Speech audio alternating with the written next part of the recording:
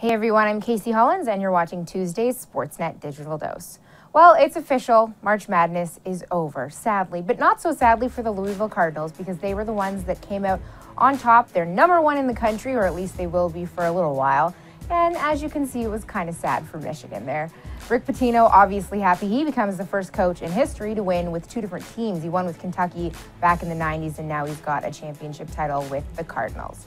Now, the big stories of the game last night, at least at the very beginning, were this guy, Spike Albrecht, who came off the bench and just lit it up in the first half, and also this guy, Luke Hancock, who went 5 for 5 from behind the three-point line. Pretty impressive stats there. He definitely came up big for his team and had a huge part in their victory. Now, obviously, people talking about this kind of stuff on Twitter.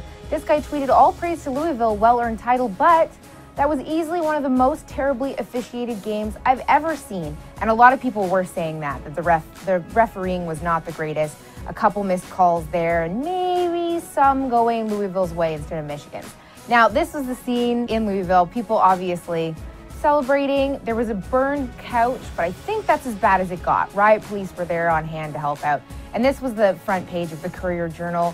It says, "Cardinals rule." I kind of love that. It's a good cover. It'd be nice, to see that in your hometown. At least I think so, especially as a basketball fan.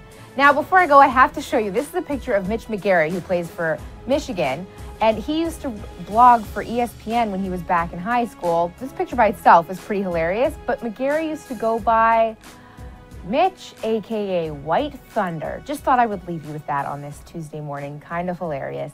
Anyway, that's all I've got for now, but check back here in a little bit for another Sportsnet Digital Dose.